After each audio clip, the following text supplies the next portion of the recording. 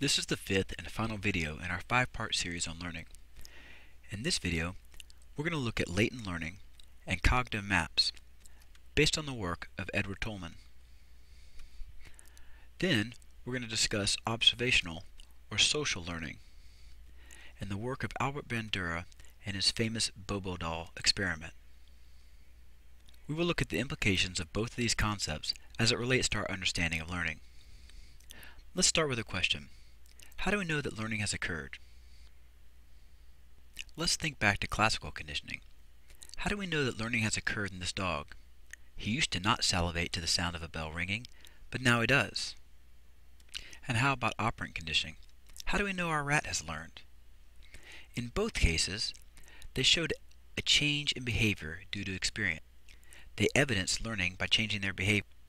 The dog learned to associate the bell with impending food, and the rat learned to associate the pushing of the lever with the reinforcer, food. Can learning occur without a change in behavior? Can learning happen unintentionally and not be evidenced?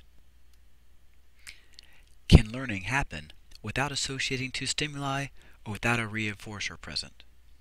Let's look at an interesting experiment conducted by Edward Tolman. In this experiment, Tolman used 3 groups of rats. One group of rats was given reinforcers to reward their behavior of solving a maze.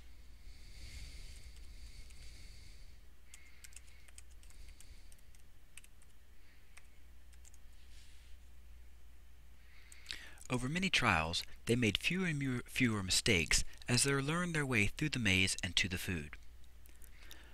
Another group was put through the same trials, but they were never reinforced upon finishing the maze. As you might predict, they made many more mistakes throughout the experiment and failed to truly master the maze. Then Tolman took a third group of rats, and for the first 10 days of the trial, he gave no reinforcement. So for 10 days, he put the rats in the maze, gave them no reinforcement if they made it to the end. The data on the number of errors for this group mirrored the results of the previous group that had not been reinforced. That makes sense, because so far they have had the exact same conditions. But then, on day 11, Tolman finally started reinforcing the rats for getting to the end. What do you think happened over the next couple of days? Well, let's look at this graph of the data. In a 2-day period from day 10 to day 12, they reduced their number of errors to equal the same of proficiency in the maze as the group that had been reinforced the entire time, the green line here. They improved as much in 2 days as it took the always reinforced rats over a 7-day period to make that much improvement. They did that in 2 days. And eventually, this group outperformed the always reinforced group. What does this tell us? What's going on here? How can they make up this much ground in such a short amount of time? It shows us that the rats were learning in these early stages when there was no reinforcement. They just had no reason to evidence that learning. We call this kind of learning latent learning. Tolman suggested that the mere exposure to the maze allowed the rats to build a cognitive map that they later used to more quickly solve the maze. A cognitive map is a mental representation of our physical surroundings. We build cognitive maps all the time. It's what allows us to move around our house in the dark and not bump into things. Through his experiment, Tolman exhibited that learning can happen passively, without us knowing it. This learning that occurs has just not been evidenced yet. There's been no motivation for, in this case, the rats to show that they knew the maze. When that reinforcement was presented, they quickly showed that they had been learning by their very fast increase in performance. Now let's move on to observational learning, or social learning. Bandura had studied associative learning, both classical and operant conditioning, and while he found the principles valid, he felt that they alone could not explain the sheer volume of learning that goes on. How could anyone have the time or opportunity to have so many experiences? He set out to show that there was a process through which we can learn from other people's experience. He called it observational learning, and it became the basis of his theory of his social learning theory. Let's describe Bandura's classic Bobo experiment.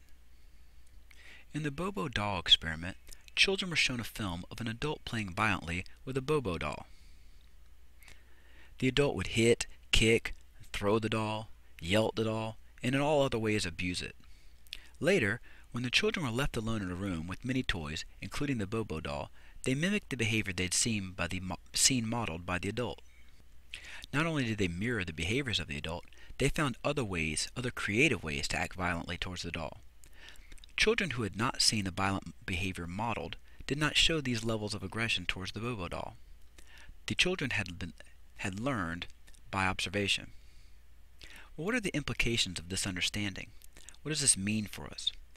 Well, one of the things it shows us is the importance of the concept of modeling. Whether we're an older brother or sister, a parent, a teacher, a boss, we need to model the behavior we'd like people to do. Especially for children, they see and hear everything. We also need to be aware of what media our children are seeing.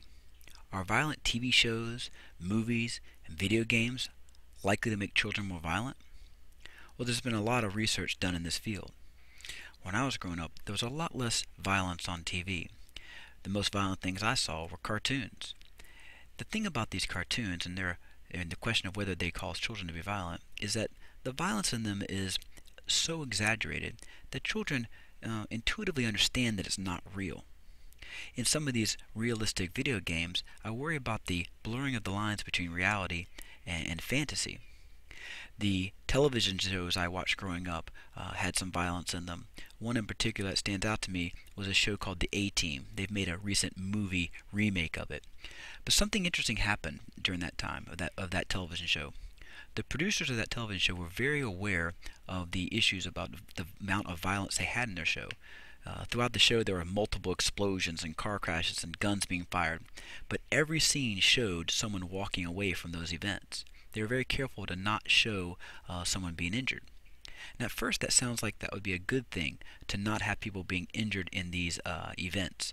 But on some level it's a bad thing. To show all these violent behaviors with no repercussion, no one being injured, no one being sad, no one being punished, it almost makes it seem like the violence doesn't result in these things in real life. And we have to be careful to explain to children what's real and what's not. Children are cognitively aware that what they're seeing is fantasy, but however, the more realistic the violence is, the more we blur that line. Now, can we use modeling to promote pro-social behaviors or good behaviors? Before we get to that, let me make one last point about violence in television shows and movies and video games.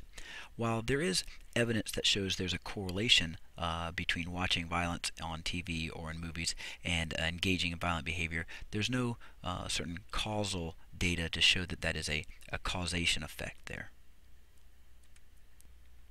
Also, kids pick and choose which models they'll follow. If we think about it in the movies, the action heroes often commit just as much violence as the villains. Yet, when the kids reenact or act out these movies or pick and choose what costumes they want to be, they typically will model the behavior or follow the models of the heroes' behaviors, because in those movies the heroes were reinforced for their behaviors while the villains were often punished for their behavior. This leads to an interesting question. Is observational learning just an extension of operant conditioning? Meaning, if I observe someone behaving, and as a result they are rewarded or reinforced, might I be tempted to engage in that behavior? Versus if I observe someone behaving and do that behavior, they receive some kind of punishment, might I refrain from doing that behavior? It's an interesting idea that some people have argued. If you see an older or younger sibling being punished for some behavior, you might likely avoid that behavior. And conversely, if you see them being rewarded for that behavior, you may follow that modeled behavior. So it's kind of an extension via someone else of operant conditioning. So there is argued that social learning or observational learning is not a unique type of learning, but it's just a way of engaging in the types of learning that we've already learned about, both classical and operant conditioning.